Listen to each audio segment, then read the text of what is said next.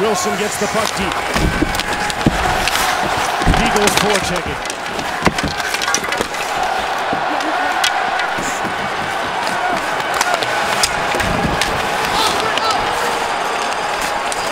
Winnick takes over.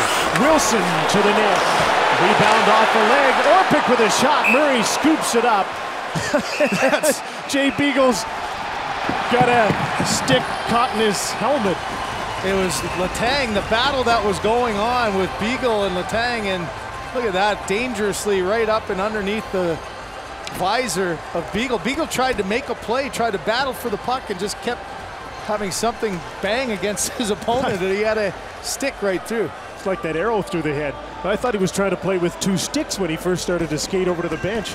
Equipment trying to get it. Letang went to hit him, and look, it goes right up into underneath his visor. He's trying to get it out 2 or 3 times. Letang is looking around, and have you ever seen that? A skate to the bench with waving the flagpole. So let me ask you a hypothetical question. If he touches the puck, is he penalized for playing with 2 sticks? I mean, by the letter of the law, he has 2 sticks in his possession. Yeah, that would be an interesting call, wouldn't it? Especially if he scored with the one that's in his helmet.